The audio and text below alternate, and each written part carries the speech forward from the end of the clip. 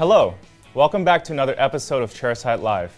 I'm Dr. Justin Shi, Clinical Research Associate and a member of the team of practicing dentists here at Glidewell Laboratories. Today we have a very interesting case presentation by Dr. Charles Schlesinger. In this case, Dr. Schlesinger extracts tooth number 10, which has a very large periapical lesion, and replaces it with a Hahn Tapered implant. He also shows us how he grafts the site and prepares the patient for an excellent resolution to a difficult problem. Let's take a look.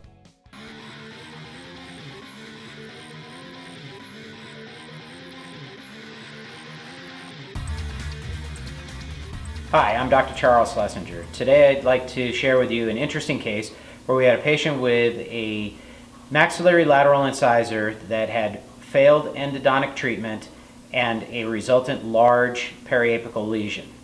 I hope you enjoy this case presentation. This patient presented to the office with a chief complaint of a draining fistula above tooth number 10. Clinically, the tooth had had previous endodontic treatment, a large post, and an ill-fitting PFM restoration. When we palpated tooth number 10, we also found that it had a +1 mobility. The radiograph confirmed the suspicions of failing endodontics, and with the very large post present, the possibility of a root fracture could not be ruled out. All treatment options were discussed with the patient, and she ultimately decided on extraction and an implant placement.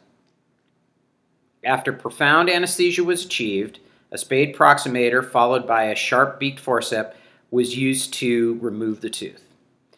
It is very important to preserve both the hard and soft tissue when trying to place an implant at the same time as an extraction.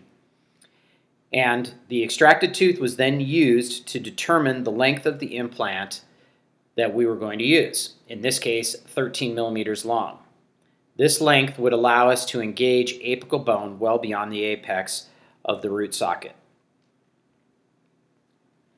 After extracting the tooth, the socket and the lesion were thoroughly debrided with a sharp curette, and it was at this time that a facial perforation was discovered.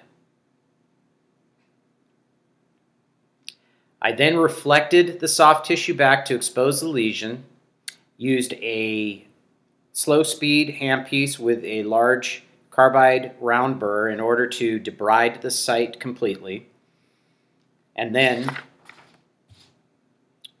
followed the Hahn protocol to create the osteotomy while hugging the palatal wall of the socket.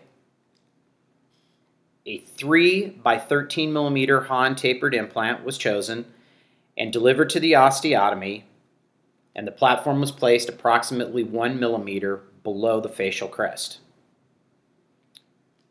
It was now time to graft the defects and the area around the implant. I used Newport Biologics mineralized cortical cancellous blend.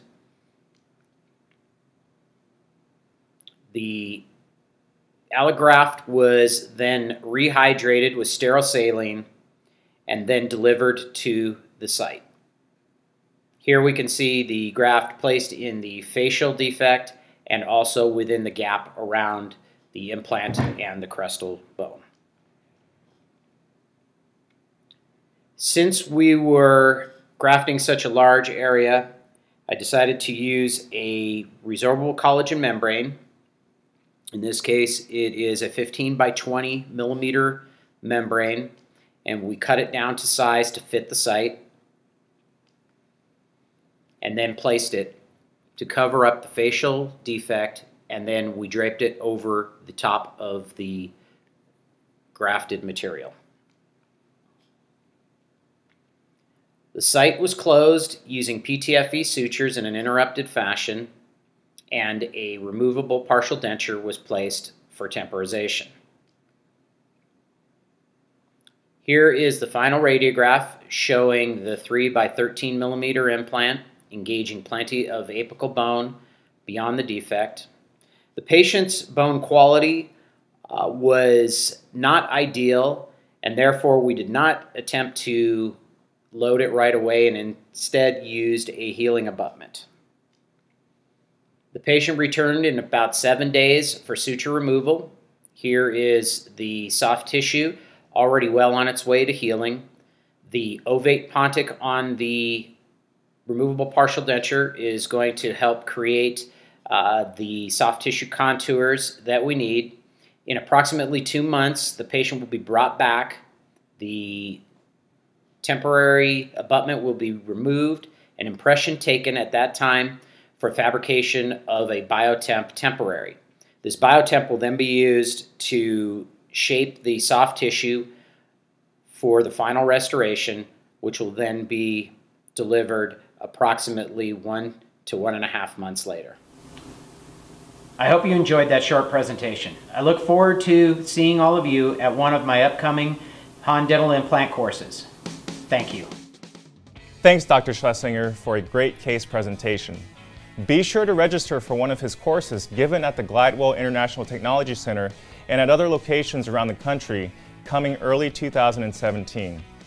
The full line of Newport Biologics includes bone grafting materials as well as membranes and is available from Glidewell Direct. On behalf of everyone here at the lab, thanks for watching Chairside Live, and we'll see you right back here next time.